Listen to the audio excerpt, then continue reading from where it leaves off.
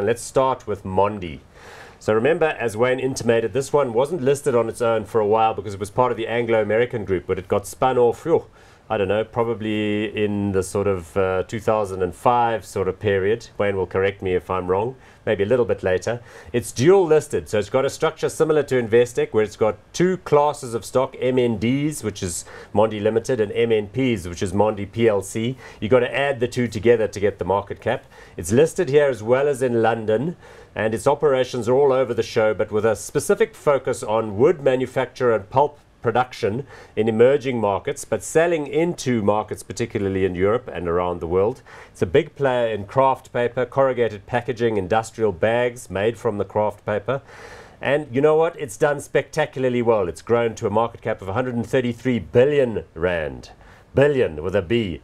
Price to earnings ratio 20, so that's fairly elevated. Dividend yield not too bad, 2.04. So, I mean, it's done really, really well. Sometimes hard to believe how well it's done. Well, look, when you look at their history, they were a proper South African company, and they were almost a SAPI. They used to do all the same things, the same range, specifically including a lot of quality paper, high gloss paper. They decided a while back, probably 10, 15 years ago now, they are going into corrugated packaging and the raw basic packaging inputs. They cut out virtually their whole fine paper side, and they concentrated in Europe. And they've actually been phenomenally successful. And they went and acquired businesses in Eastern Europe, in Russia, Turkey, all sorts of places like that. So they manufacture there and they sell into like Europe. old communist era mills, which were badly run, and they just improved the production efficiencies and so on. Correct. And I mean, virtually every year they come up with results. They actually either meet expectations or surpass them.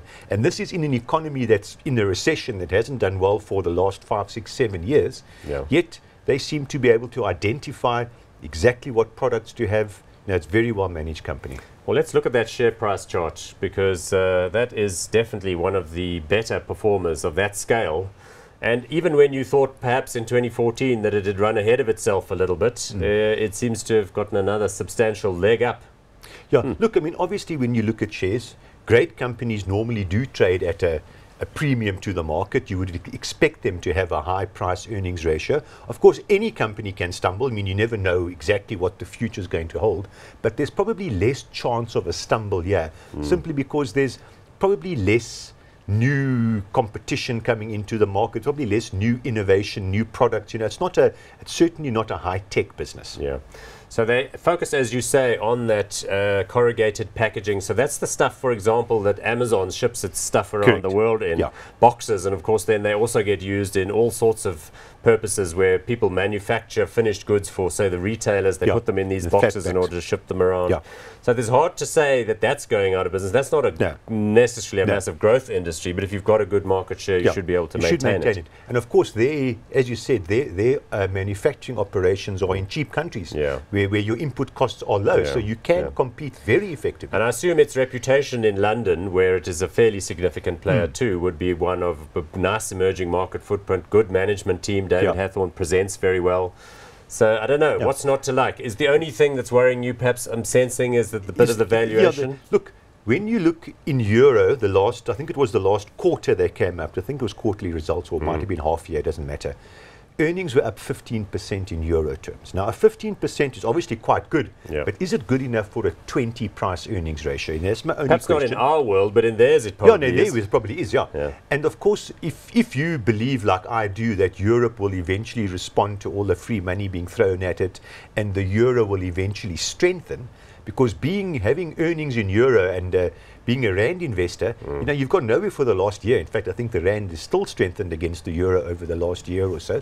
But of course, should Europe recover, you will get some strength in the euro versus the rand, and that will be very beneficial for rand investors. So it's actually a difficult one to call, because it's a sound company. It's really done well.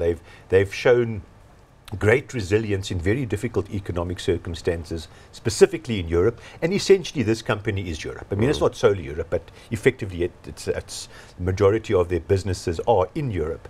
You got to say, well, it probably does justify it, but after that type of share price rise, I'm cautious. Maybe Maybe I'm being too cautious, but yes. So I can see you're tortured here. I'm going to go with hot just because I think... No, I think I'll go hot as well. Okay, good. Tip off the fence. Thought I might tip you there Tip off the fence.